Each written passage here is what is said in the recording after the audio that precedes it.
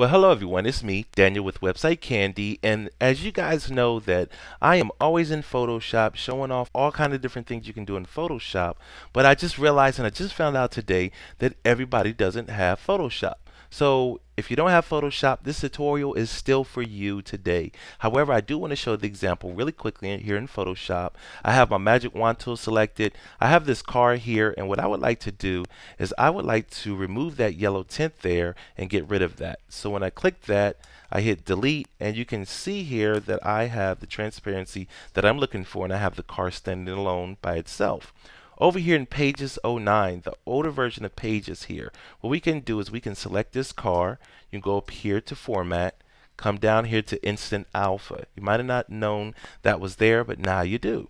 So when you click inside there and you touch this yellow area here with the crosshairs, you notice a little circle kind of forming right there on your screen there, and you click outside of that section and we're kind of hopefully, bam, we have our image right there looking like it does in Photoshop. But in my opinion, I think it's a little cleaner, especially if you're creating some type of slideshow presentation or a document for some type of colleague or whatever the case may be.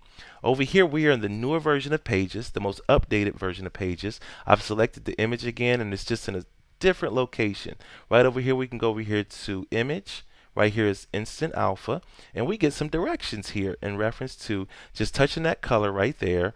And I'm going to touch the color yellow, click outside of there, and as you can see here, the newer version of Pages was the absolute easiest if you do not necessarily hold the skills within Photoshop. And check that out, the image looks really clean and really good.